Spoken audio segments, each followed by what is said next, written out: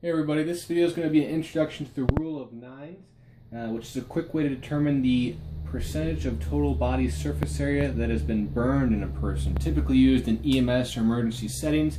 But it's pretty important to actually do this even in hospital management of a burn case, because this percentage can be used in things like the Parkland formula, which we'll get to in a different video. But kind of the idea is this number actually has some clinical significance in the management of burn cases. So it is important that everyone is able to do this, from a first responder to a nurse to a physician, etc. And basically what it is it divides the body into a system of numbers so you can quickly compute how much surface area has been burned.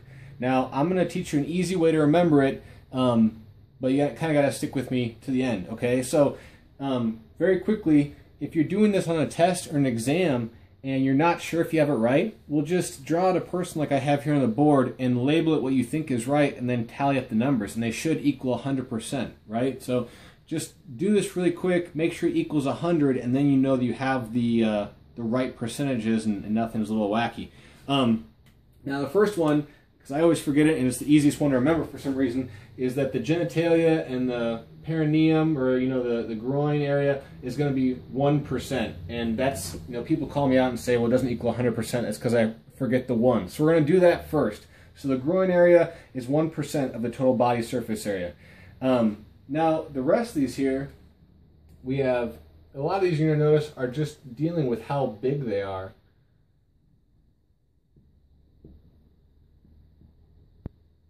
So I'm going to put some numbers up here. Okay, so now what's bigger, an arm or a leg? Well, an arm is. Okay, so we have our arms are going to be 9% each. Our legs, which are bigger, are going to be 18% each. Now what's bigger, a torso or a leg? Well, a torso is. So this, we're just moving up from smallest to biggest here. So arms, 9 times 2 is 18, times 2 is 36. And if you need to subtract, well, the only thing left is 9 for the head. It's just, it's 9, 18, 36, rule of nines, right? So if you just remember rule of nines, we're going to start with nines. We're going to start with the arms. So 9, 9, times 2 is 18, 18, times 2, 36, and 1 for the perineum or the groin, and that only leaves 9 left. That gives you a total of 100%. Now, you notice I put this up here as if this is just one, like one-dimensional or two, blob here, but we have a backside, right? So this is just the front torso with like the umbilicus and the nipples and that sort of thing, but there's also a back to this person, right? And so it's very simple. Just divide this 36 in half. So like if your problem says, or if this patient only has burns on their back, well, they're not going to have full 36% burns because they only have burns on their back. So it's going to be 18. It's going to be half this, right? So if only the back side of their right arm is burned, we're not going to give them a full 9%. We're going to give them 4.5.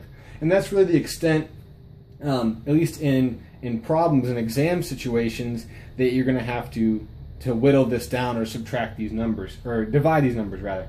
Now if you're actually in an emergency setting, it's going to be a lot more tricky, right? Because the person's going to have like a burn here and then like a burn here. And so you're not going to say, well, they have 36 plus 9 or whatever, I guess it'd be half. So you're not going to have 18 plus 4.5. No, and that's kind of tricky. We're dealing with these large cases where people, fell on top of the bonfire, that sort of thing, and so their entire backside is burned, or their entire torso, back of their torso and right arm is burned.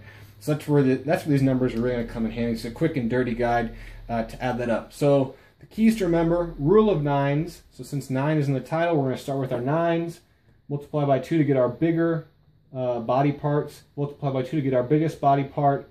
The only thing left is a 9 for the head. Don't forget the 1 for the groin.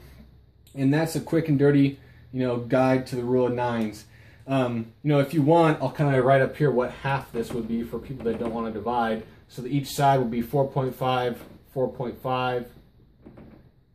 Each side of the torso would be 18, 18, 4.5, 4.5, and then 9, 9 for both these guys, right?